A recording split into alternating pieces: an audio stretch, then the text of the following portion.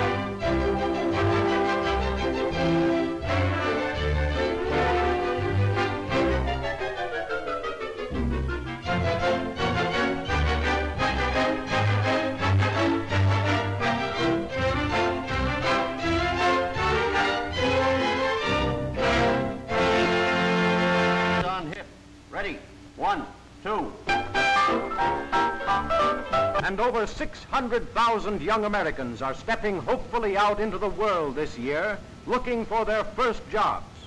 The same number faced a similar problem last year. An equal number will face it next year. What chance have these boys and girls in a world already staked out?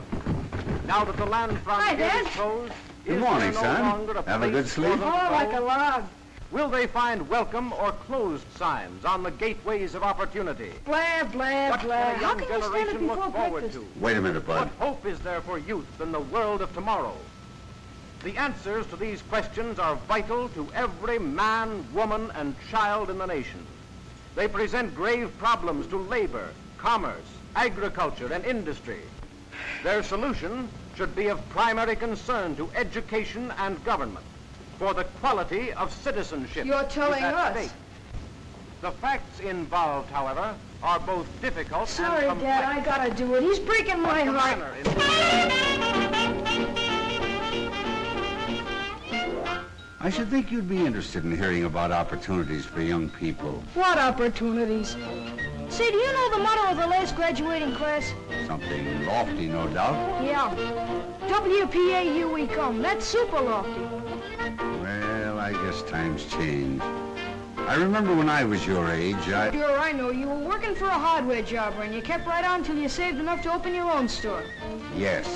And I don't see... Because times changed, like you said. We got all the hardware stores we need. And all the grocery stores, all the doctors, all the lawyers, all the gas stations, all the everything. But it don't stand to reason that a country with our record could all at once lack openings for young fellas. No, you just try and get a job. Maybe it is difficult, but it's worse to be a quitter. Now, you've got years of school ahead of you. Yet you let your friends talk you into believing you're licked already. Well, they know what they're about. Now listen, son. I wasn't going to tell you this, but you're the reason we came here all the way from Indiana. You've heard all the talkers. Now I'm going to show you the doers. That's why I brought you and your mother to the fair. Holy smoke, the fair! I forgot where we were. Hey, Grandma! A couple of guys are starving out here. How's the job coming? Hold your horses, Bud. We'll be ready in a minute. He sure do think a lot about his stomach. You probably had a good appetite yourself at his age, Elvira. Lord, Miss Harrison, if appetites was houses, I'd almost all holler right now. How's the table, Jane? Is it set? All set, Mother. Come on, everybody. Breakfast is ready. That's the best news I heard since I got here. Hi, Mom. Boy, am I hungry.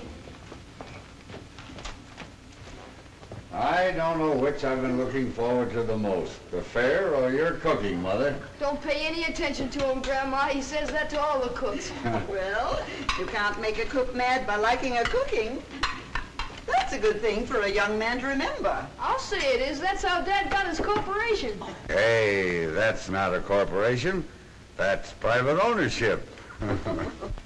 A man's entitled to a stomach at his age. Anyway, it's nice to have my family with me again. Even if it took a World's Fair to get you here. Well, we thought you had your hands full with just one member of the family. Nonsense. Barbara's been a lifesaver. Really, she has. I'd have been pretty lonely here without her. How is she getting along with that art business she's studying? I don't know, Tom. It's over my head. I gave up when she told me pictures on calendars weren't art. Wonder what in the world's keeping her. Babs, your breakfast is ready. We're waiting for you. Well, we may be waiting, but I don't think it's noticeable. Morning, Dad. Good morning, Babs. Morning, Mother. Morning. Morning, Grandma. Morning, dear. And that's for a fresh little brother. That's a fine way to treat a guy that's come all the way from Indiana to see you. The fair, of course, had nothing to do with it.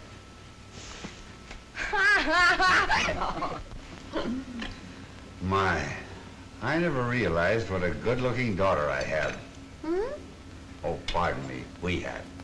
Grandma, do you have to run an all-night lunchroom for our boyfriends like Mom did? No, there's only one. And I don't see him very often.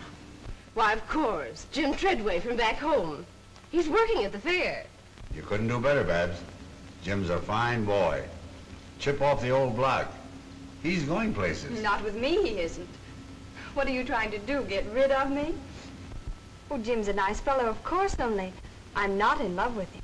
But, Babs, I thought you had, you know, some sort of understanding. That was in high school. I was young then.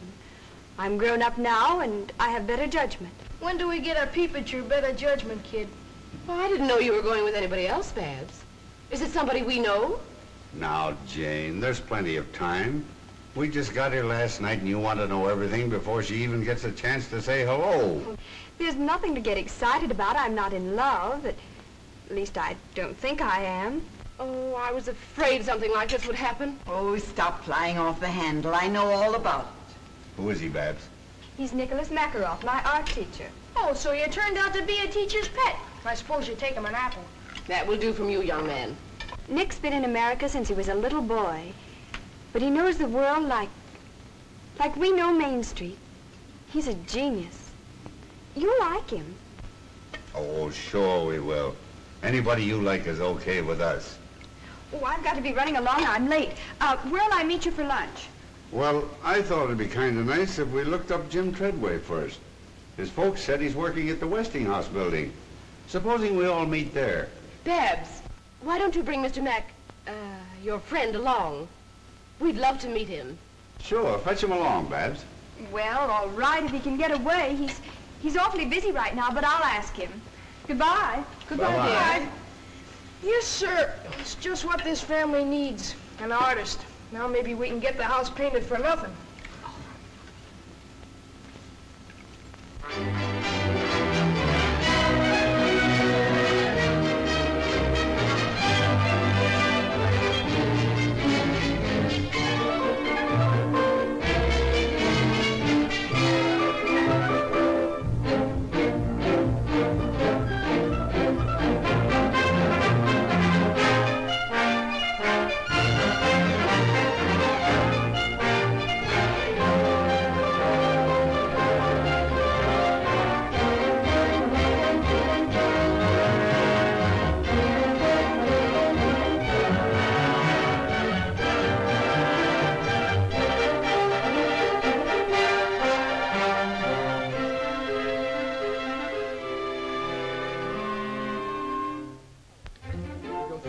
Rivalry to the playground of science. Hiya, Jim, how's the boy? Hello, Bud!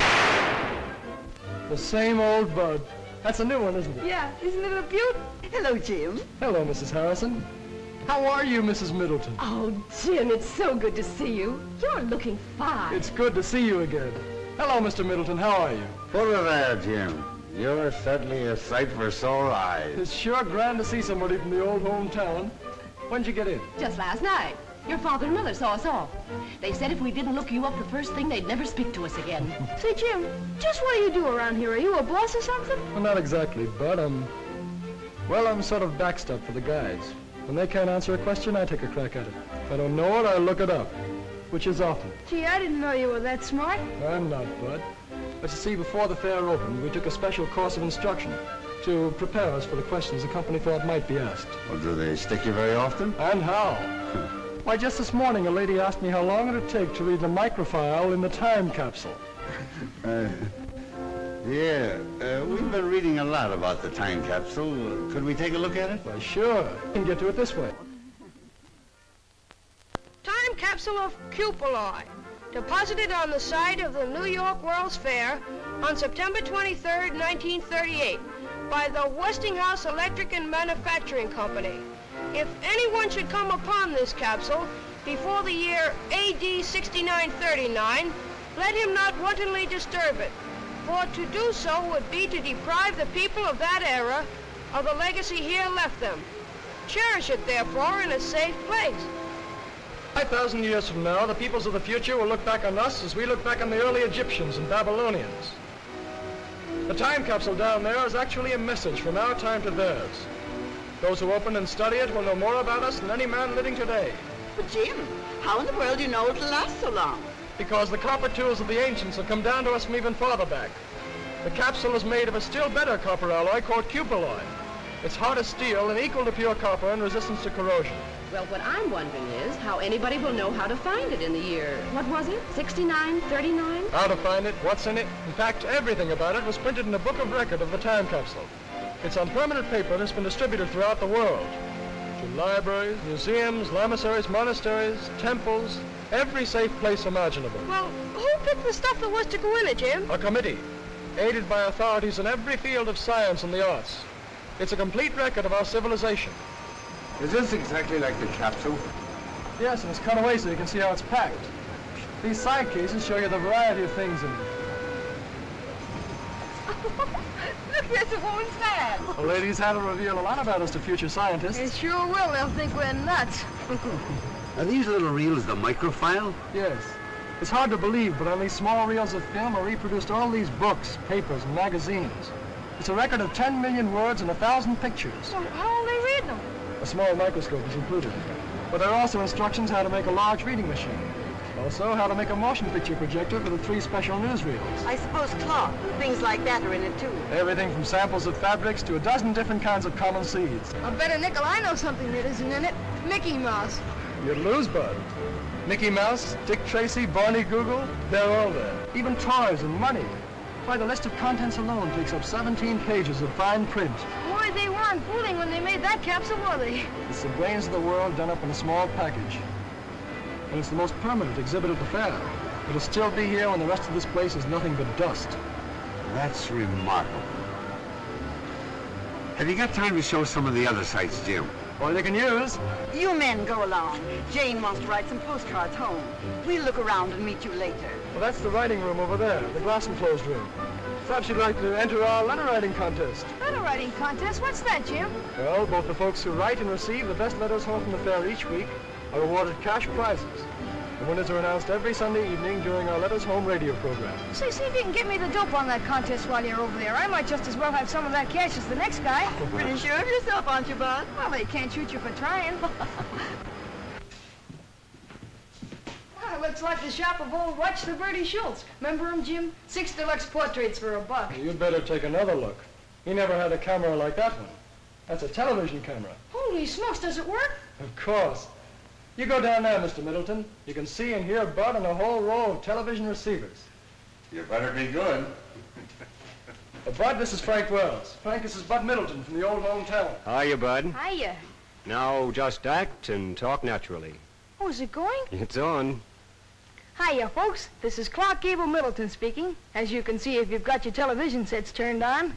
What state are you from, Bud? Indiana, the greatest state in the world. And if Grover Whalen's listening in, New York's okay, too. Well, what do you think of the fair? Well, as a guy I once studied about said, I came, I saw, and I'm almost conquered. How am I doing, Dad?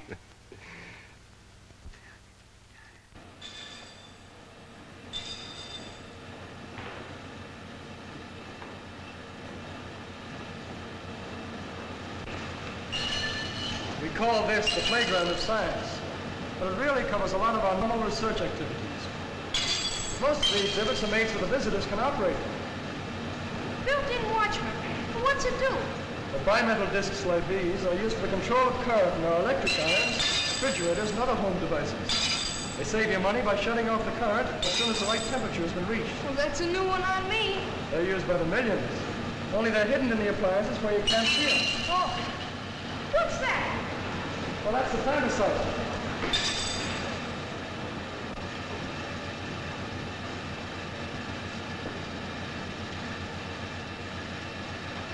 Say, Jim, don't you ever feel bad about passing up that chance to play pro football? Well, once in a while, I get the urge to plow into a line. But outside of that, there's more kick to this game. Oh, you don't have to kid an old friend of the family. I guess it must be pretty interesting. What gets under your skin about research is the attitude of the men in the labs. They work on the principle that nothing is impossible. You hear that, Bud? Well, sure, but I don't believe it. Open your eyes, Bud. The proof's all around you. Why, the whole fair is a product of research. Uh-huh.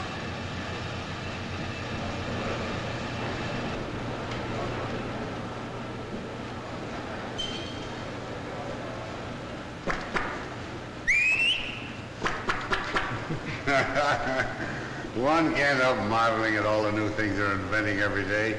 A company can't stand still under the American system of private enterprise. It has two ways to go, back or forward. If it can make better products than the other fellow, it moves ahead. If it can't, the other fellow gets the business. But in either case, the public benefits. You mean in better goods? Yes. That's where fellows like me come in. In our research labs, we have four main jobs. We must constantly improve our existing products. So more people will be enabled to buy them. We must try to lower their cost by cutting waste of effort and material. Then we must anticipate the demand for new products before people realize they need them. Well, that's only 3 jobs, Jim. I kept count. And the last is industrial prospecting. Like prospecting for oil or gold. Sometimes we hit gushers, like radio, mechanical refrigeration, or air conditioning. Then 100 new industries spring up and thousands of new jobs are created. And another boost is given to our standard of living. Just remember that, Bud. Well, here's something else that might interest you, Bud. Here's the oscilloscope. Talk or blow or whatever you did before into the mic, and you'll see your voice projected on the screen.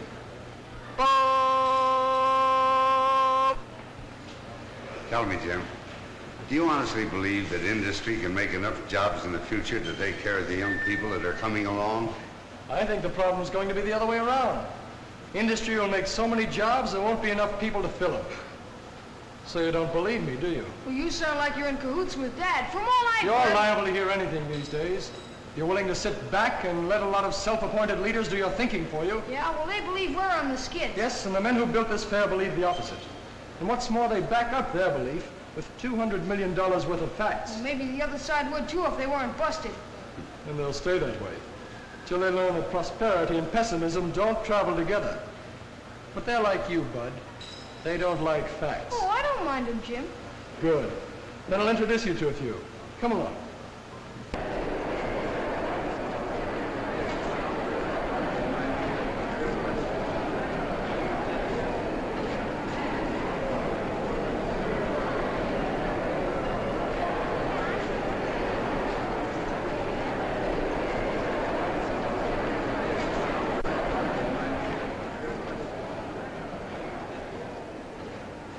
Isn't it wonderful, Nick? Beautiful. I guess we're a little early. What do you want to do? Anything but inspect this temple of capitalism? Oh, Nick. Look at them. Their eyes popping out of their heads, drooling over the very things that are taking away their jobs. Now, Nick, don't get all excited.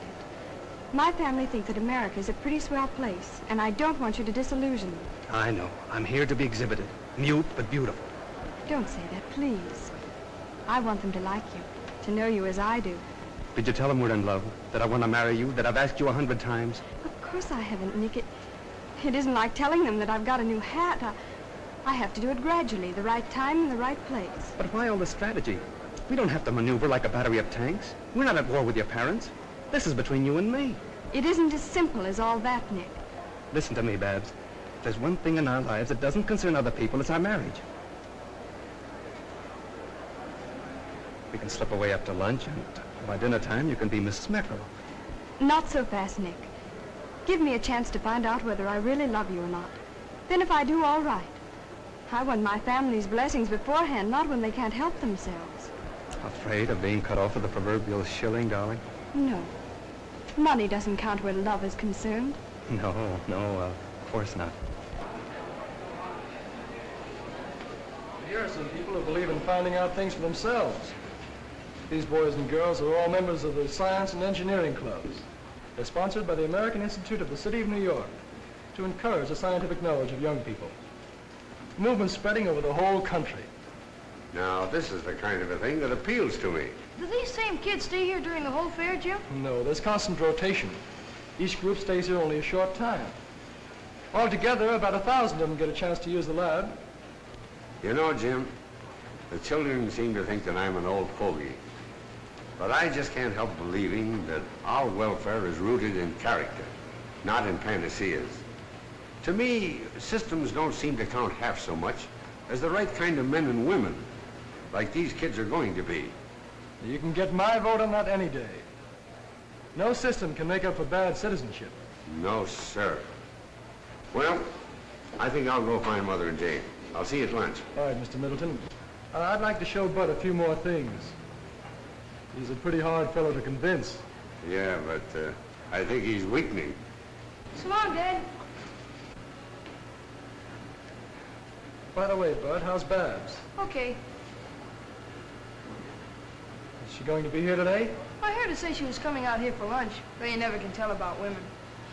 Desperate spurt, hitting those dishes with everything she has. She's consistently diving in the bottom of the dark and greasy water to search for knives and forks. Dishwater splashing around terrific rate all over Mrs. Drudge. That rubber apron isn't much help now. She's splashing so hard it's getting all over me, and it's a little dangerous attempt to give a blow-by-blow account of what's going on in that dishpan. There's a lot of action over here. She's mopping up with a towel to get the water some of the dishes she dried a few minutes ago. That water in the pan is an awful messy-looking sight, folks. I wish you could see it. Incidentally, in the entire operation, the dishwasher would use a total of only 15 quarts of water, which is a lot less than Mrs. Drudge's used. And now over here, Mrs. Drudge washes dishes just like Tom. That water's not coming out, and remember, folks, Takes him an hour to wash a plate. the heated dishes Then he will usually dry drops themselves when that door's open. I mean, he gets more water on the floor than on the dishes.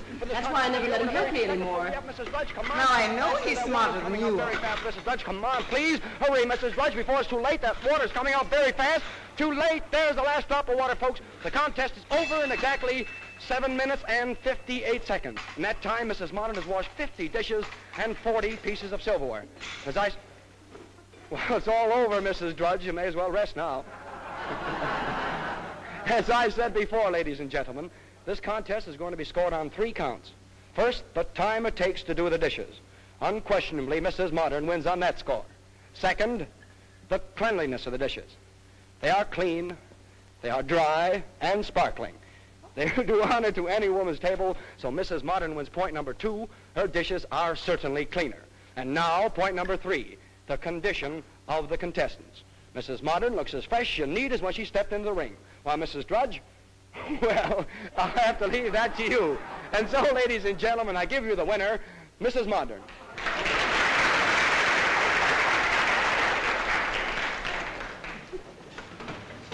I'm tired just from what that announcer said. Did you hear him, Mother? In 15 years, a woman washes, dries, and stacks a pile of dishes 9 times higher than the Empire State Building. Imagine it. Well, that didn't impress me half as much as seeing Mrs. Modern read a paper while her dishes were being washed. She'll look young when she's 100. Hi, Babs. Shake hands with an old pal of yours.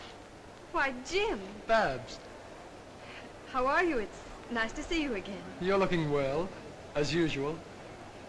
Oh, this is Mr. Makaroff, my art teacher. Nick, this is Jim Treadway, one of the hometown boys. We're glad to know you, Mr. Makaroff. How are you? And this is my little brother, Bud. Hi, Mr. Makaroff. Hello. Oh, say, Babs, we're on our way to the Hall of Power. Why don't you tag along and learn something? Well, there's plenty of time before we meet the folks. I don't know, it might be fun. What do you think, Nick? All right, but don't expect me to be amused. There's nothing funny about the tools of capitalism.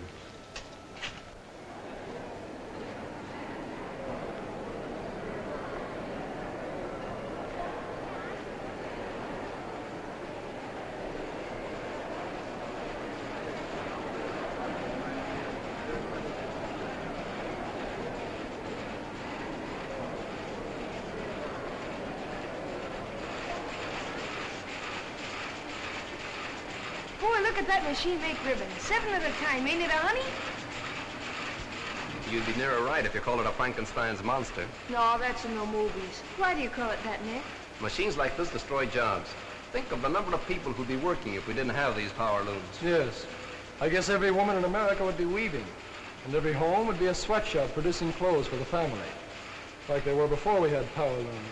I don't think I'd like that very much. I don't think you'd like homespun clothes either.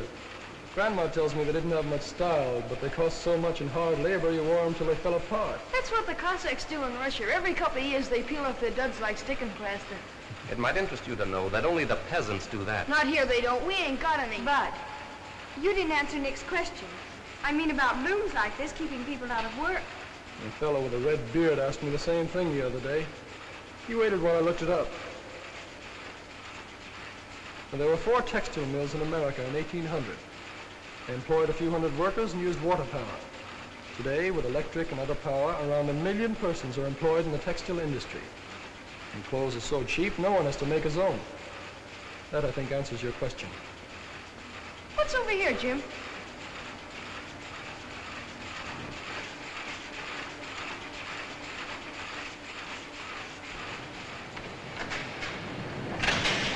What is it, Jim? Look at that thing go around. It's a manipulator table, used in a steel blooming mill. You can control the billet with these switches.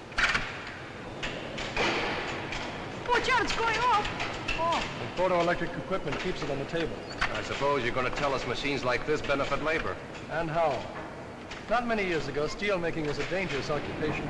Now, the safest place a steel man can be is in the mill. It's safer than his home. That's right, capitalistic propaganda. Oh, you're kidding, Jim. I'm stating a fact. I know one steel plant that employs 10,000 men. While 15 of them lost their lives at home and other places, not one was lost in the steelworks.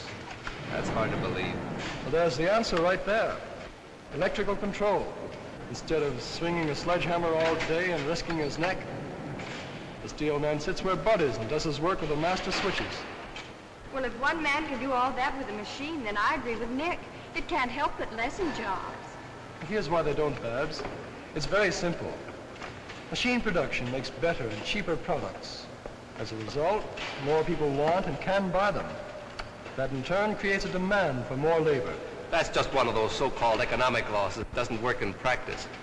It works in steel, printing, textiles, and automobiles, and they're the most mechanized industries in the country. Yes. Let's go see what's over here, Nick. All right.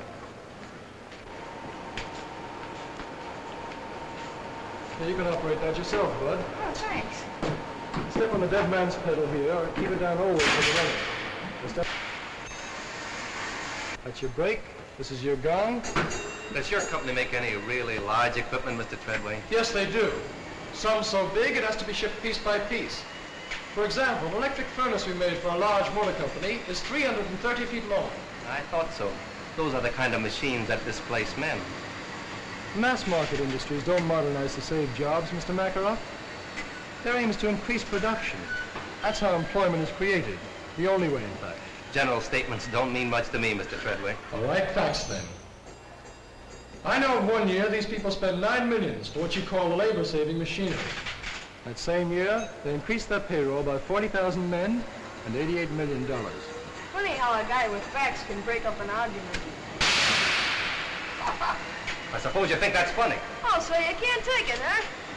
Don't you think we'd better look up the folks? It must be nearly time for lunch. Yes, I guess you're right.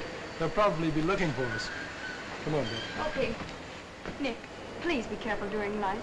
Dad looks on things the same way Jim does, and he might take you seriously. But I am serious. I know, but promise me that you won't start an argument. All right, if you say so. But I won't enjoy myself.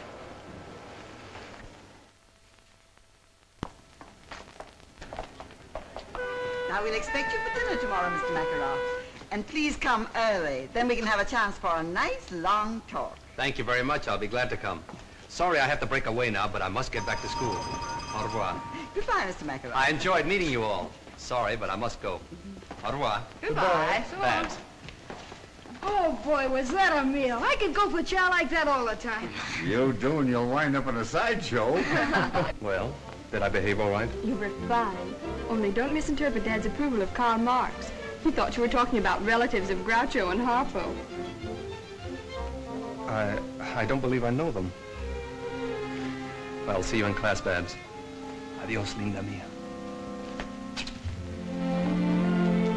Now, I won't take no for an answer. You're coming to dinner, too, and like it. Hey, Jim, how about showing Dad the Hall of Science? He'll go for that. I'd be glad to, Bud. Fine. How about you, Mrs. Harrison? Would you care to join us? No, thank you. I want to show Jane and Barbara some of the things in the Hall of Electrical Living. Well, say, Elektro, the motor man, will be doing his tricks at 2 o'clock. Let's meet there. All right. Come on, Jane. Barbara.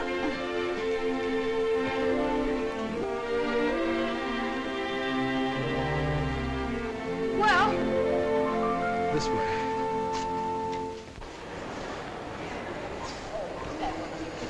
Yes. That's what I call smart. Making time the theme of the home exhibits. I don't get it. What's smart about it? Well, if there was one thing a woman in my day never had enough of, it was time. It was her master. Some had two, if they had a bossy husband.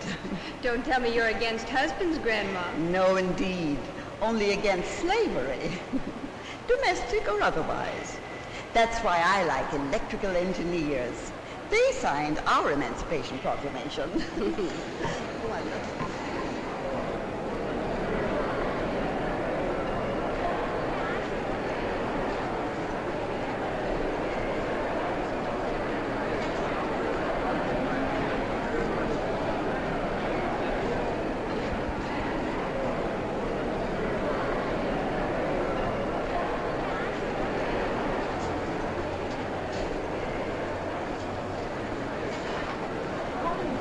Beautiful kitchen. Neat, isn't it? Neat? Nothing. It's a paradise. No one who hasn't cooked over a wood stove by the light of a kerosene lamp can really appreciate what it all means. The steps it would save. The good old days, eh, Grandma? Yes, and anybody who wants them can have my share. This is the new electric dishwasher. That's keen. Bud and Dad would sure go for it. They're the official dish dryers. Tom's going to get me a dishwasher like that for my birthday. It's the last thing he ever does. But, Mother, your birthday was last month. Well, I've just decided I'm going to have another.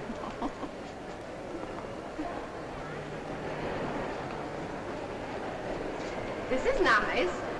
And very modern. Masculine, too. Miss, is that a three-way floor lamp? Yes, madam. Step over You should show Nick these rooms, Barbara. It's a subtle way to set his feet in the right part. Well, what do you mean, Grandma? Well, even artists have to live, so there's no harm in showing them how you'd like to do it. Oh, that's old-fashioned. There are more important things today than homemaking. Maybe, but I don't know what they are.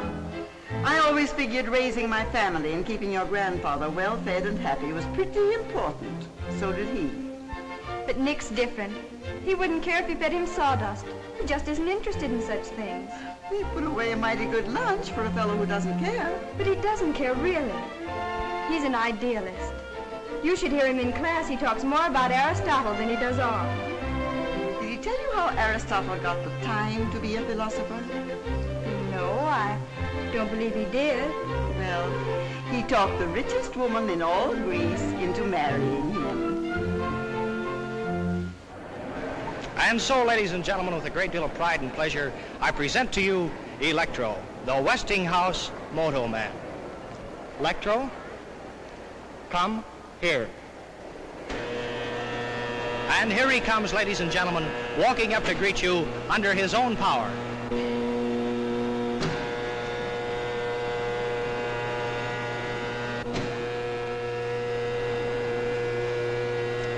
Stop.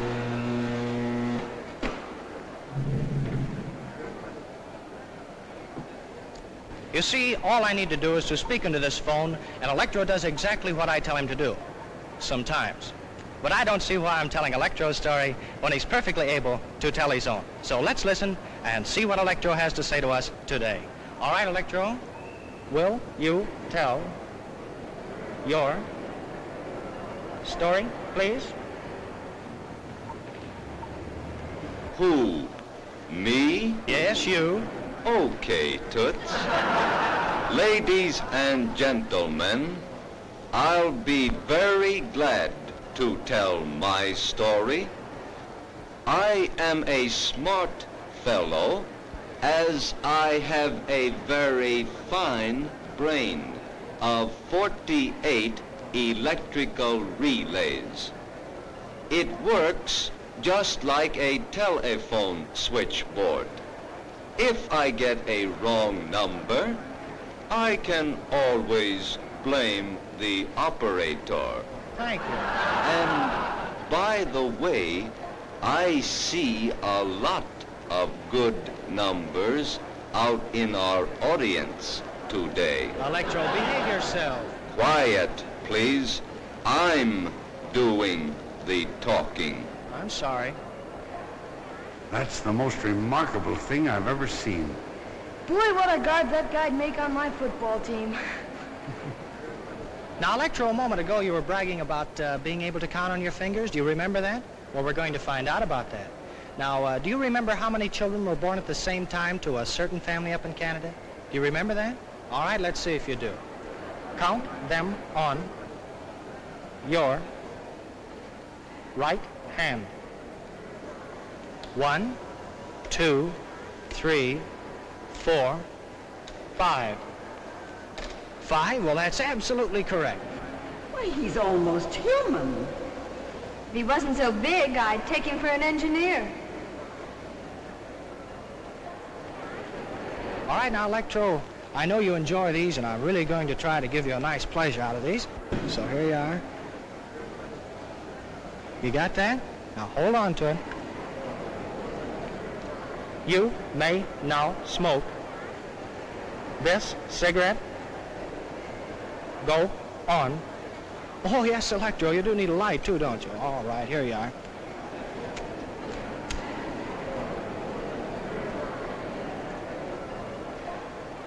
And, folks, he's only 2 years old, too. Just learning. How can he do all those things, Jim? He's full of motors, gears, cams, and photoelectric cells. You could fill a book with all the electromechanical principles involved in the thing. All he lacks is a heart and a brain. If you ask me, I'd say he had nothing. Well, then all he lacks is a heart. He's not the only one. What's an 8-letter word for a gusty wind in Patagonia? Begins with W. Have a heart, Grandma. How can I write a prize-winning letter with you asking about wind and things? Oh, I'm sorry, Bud. I won't do it again. Well, that's all right. I'll give you a this. If I ever do.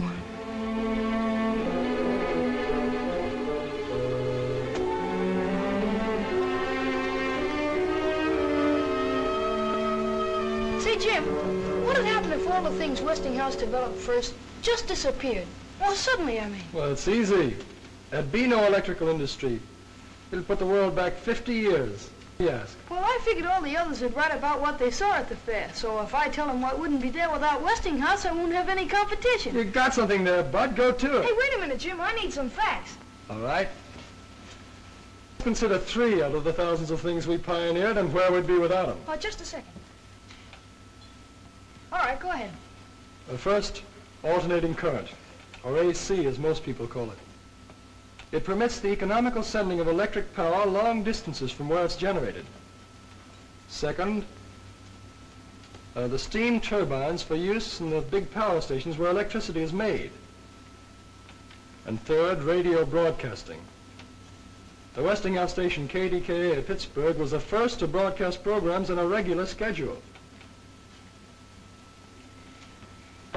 Do you think those are enough? Well, we make over 8,000 other products you could mention. I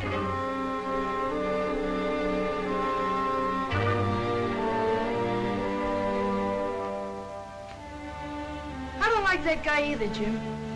I didn't say I didn't like him. Well, you'd be surprised what a fellow like me finds out just keeping his eyes open. Jim, come over and talk to me. Sit down. How are you coming along? Well, I thought I was doing all right until Babs, well, turned from science. You're just like your father. He wasn't very smart where women were concerned either. It wasn't until he fell off the roof and broke his leg that your mother found out that she loved him. Do you think that'd help? I don't think it's necessary. Most women, you'll find, pick husbands who see the world pretty much as they do, who think as they do about religion, war, politics, yes, even communism. They do it unconsciously. It's bred into them from childhood. Yes, but they can make mistakes, too. And they can also correct them if you give them a little time. I never knew time had so much to do with love. I don't understand what you mean exactly by abstract form, Nick. That's the trouble with verbal language. It's too clumsy to express elusive qualities. But to me, abstract form is the essential substructure. In short, the fundamental rhythm underlying our conceptions of spatial limitations. Do I make myself clear? Oh, perfectly. It's very clear now, thanks.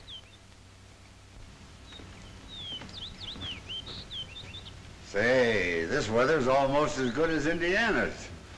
Don't get up. What do you got there, Mr. McGraw? One of your paintings? Yes, it's a work that I'm rather fond of. A good piece of abstract painting, don't you think?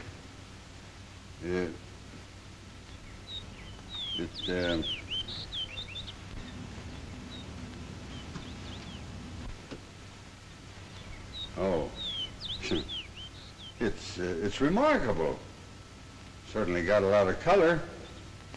No doubt about that. What does it represent? Represent? Why, it doesn't represent anything. Why should it? It's a picture, an independent entity. There's no reason to imitate something else. No, I suppose not. It's just that I'm sort of used to looking at pictures of people and objects, you know. Why? Why? Well, it's,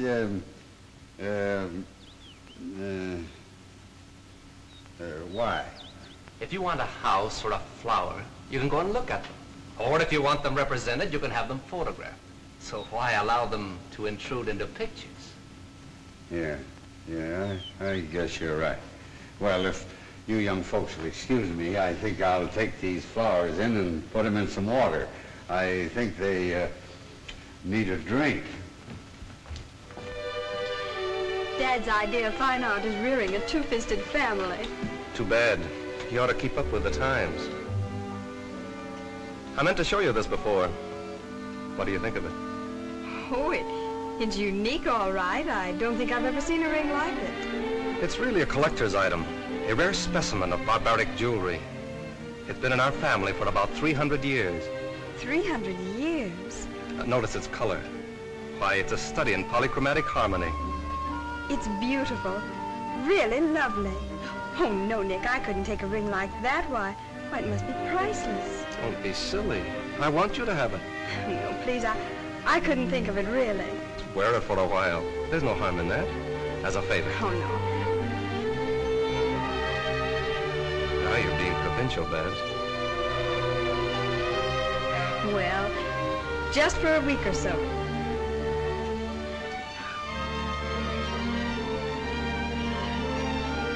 How does it look? Now that you're wearing it, I can tell you. This ring has been for over a dozen generations the official seal of betrothal in my family. Oh, I think the others would like to see it. Mother! Dad!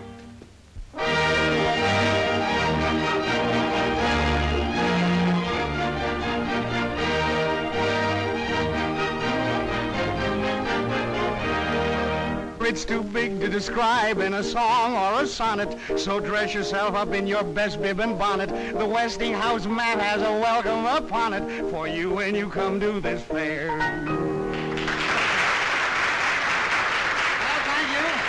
Thank you. And now, the fourth winner in our Letters Home contest, a very young man from Riverdale, Indiana. Dear old Indiana, garden spot of America, Mr. Bud Middleton.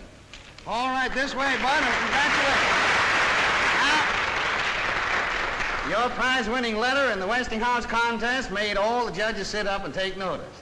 These are unusual judges, that's all they took. Well, let's see. You had all your family with you, according to your letter, so you wrote that letter to a pal of yours back in Riverdale, didn't you? Yeah, to Tubby Parker, but I won't know how much of a pal he is until I get back home and find out if he's been dating my girlfriend. Oh, maybe you made a mistake writing to Tubby. Remember, he gets half of your money, you know. Oh, that's okay, but I'm serving notice that's as far as our sharing goes. Well, that's fair enough. But tell me, Bud, what are you going to do with your prize money? Well, I think I'm going shopping for parts to make a shortwave radio set. There you are, folks, the boy of tomorrow. But no fooling, Bud. Really, you wrote a mighty interesting letter. It described how the fair would look without the electrical contributions of pioneers like Westinghouse. Imagine a fair without electricity. The folks? Hello, folks. But I'm going to spare the details that you went into in your letter, and suppose you just sum up what you said. If it weren't for fellas like these Westinghouse engineers, what would this fair be like? Well, I don't think there'd be any fair. Well, that's fair enough, too, isn't it? And very much to the point. Thank you very much, Bud, for those kind words. But I believe our vice postmaster in charge of judges, our personable Miss Bennett, has the verdict ready as to the grand prize, our double award for the best letter of this week's crop. Am I right, Miss Bennett? Yes, I have it here, Mr. Perkins. And who, may I ask, is the lucky winner? The winner is Mr. Bud Middleton. Very good. Oh, boy, the jackpot! Electricity, here I come!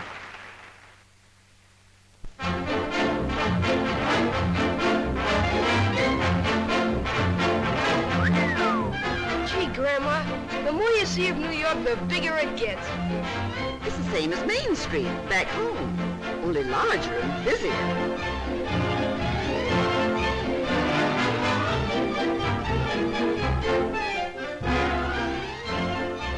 Well, maybe we can get what I need here.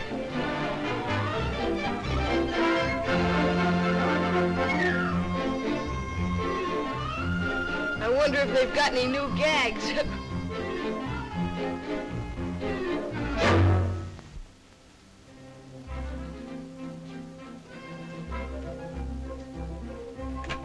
The spitting image, or I'll eat your hat without salt. Now, we might be wrong. May I see the box of rings in the middle of the window? Why, certainly. You can search the city, but you won't find a nicer piece of costume jewelry. They're the same, all right, Grandma. That's a perfect copy of a ring in a Moscow museum. Is it very expensive? Well, I'll be very honest with you. It's worth more, but you can have that for $2. And at that price, I'm practically giving it away. I'll have a half a dozen, if you please.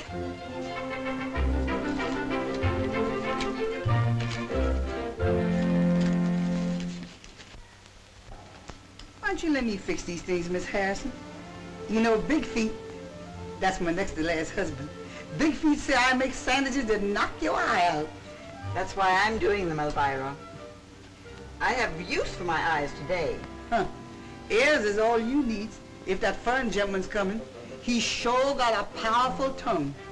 Mr. Makarov's to be the guest of honor. Hello, Grandma. Hello, Elvira. Honey, you sure is dogged up. My. You look lovely, dear. Anything I can do to help? Oh, I nearly forgot. You left your ring on my dresser. My ring? That means bad luck of some sort. Grandma, I've got my ring. Why, they're absolutely the same. Where'd this other ring come from, I wonder? I don't know. Hello, everybody. Can I help? Oh, what's the matter with you, Babs? Are you sick? No. No, I'm all right. Oh, I declare I think you'd lose your head if it wasn't glued on. Here, it's your ring. I found it on my dresser. What's wrong? Don't you want it? The very same. Why, they're all alike. Where'd you get them all, Babs? Land sakes alive.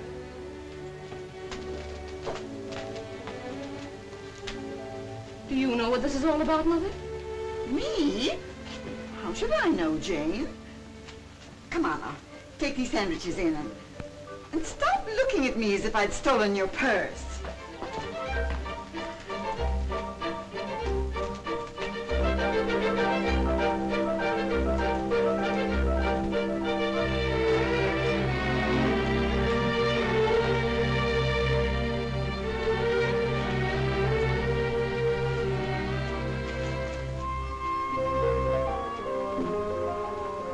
Face isn't used to this shaving twice a day. Why I should look pretty is beyond me. You won't even know I'm around. Where's my tobacco? Oh, Babs, you left your ring in the bathroom. You know, that's no way to treat a valuable ring like this. You might lose it. Say, how many of them have you got, anyway? Too many. Hi, everybody. Has the eating commenced yet? Gee, I haven't had anything to eat in about 4 hours. Food is good, but the service is awful. Oh, say, kid, just how many rings did that guy Nick give you? Was he in the jewelry business? Well, I found 2 of them in my room. Holy smoke, you got $1 million.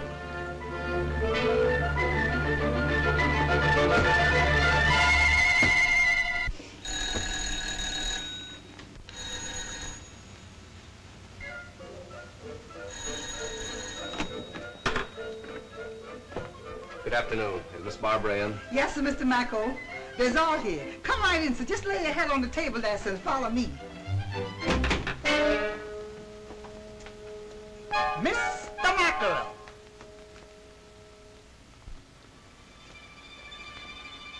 Good afternoon, Mrs. Middleton. Hello, Bud. Mrs. Harrison. How are you, Mr. Middleton? Babs. Haven't you lost something?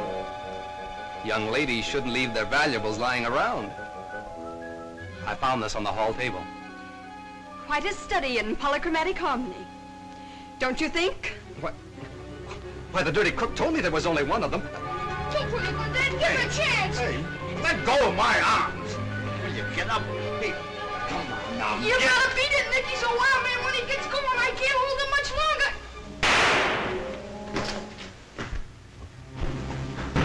Land sakes alive, who all done busted what? I think you scared him, Dad. He didn't even wait for a chow. You want to be ashamed of yourself, Tom Middleton. What do you mean by carrying a gun?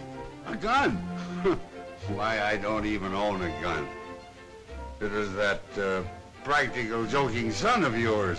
I'll have you know, Tom Middleton, he's just as much your son as mine. Well, now that the guest of honor has departed, what are we going to do? What are we gonna do? A whole table full of chow in front of us, and you ask what are we gonna do? Oh, I mean afterwards. Well, I know what Mother and I are going to do. We're going to take our shoes off and listen to the radio. Can't you listen to it with them on? We can sit around the house when we get old. Tonight, we're going to look for a silver lining.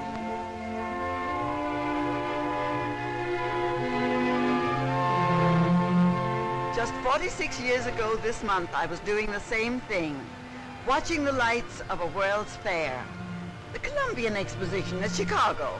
That was the first American fair lighted by electricity. Yeah. And Jim's company furnished most of the lighting for it. We've come a long way since then. Say, Jim, did you hear about the dame asking when the keepers feed the lagoon?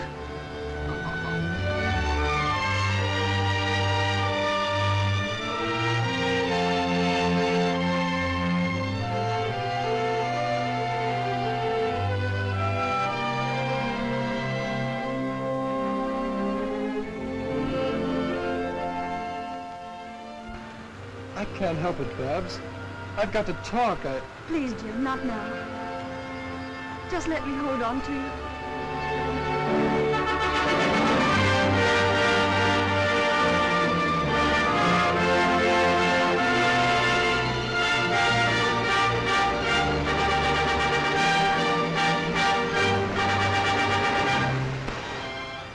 I wonder if the years ahead will be as bright as this. We haven't seen anything yet, darling. Why, all this is merely a sample of the real world of tomorrow.